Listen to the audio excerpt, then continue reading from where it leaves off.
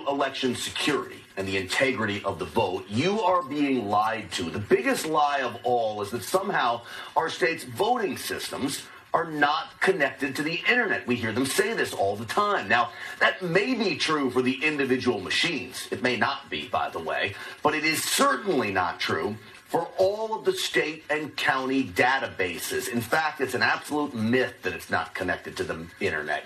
Your votes, in many cases, are being stored on a server in Frankfurt, Germany.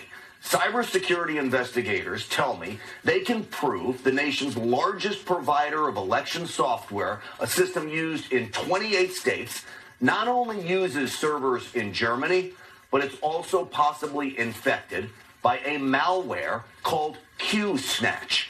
Investigators at Allied Security Operations based in Dallas tell me that they have found malware embedded in the software source code, which could be responsible for everything we're seeing right now. If that's true, even the nation's cybersecurity agency, CISA, warns Q-Snatch would allow hackers to find everything they would need to change votes in election databases across the country.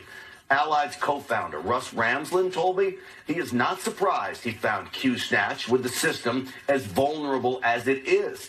He told this to podcast America Can We Talk? We can even see malware sitting there collecting all the credentials of all the county workers everywhere who are submitting information up, which means you can now go back into the county and change votes there too. Well, could this be what's responsible for all the malicious things we're seeing out there during this election? Maybe. He says because the voter results travel across a wide internet spectrum, from the county to the state, from the county to the election management companies, from there to the Associated Press, and ultimately the media, hackers, he says, can actually make changes to votes in the cloud and backload those changes into county databases. He also says he has proof that it's happening.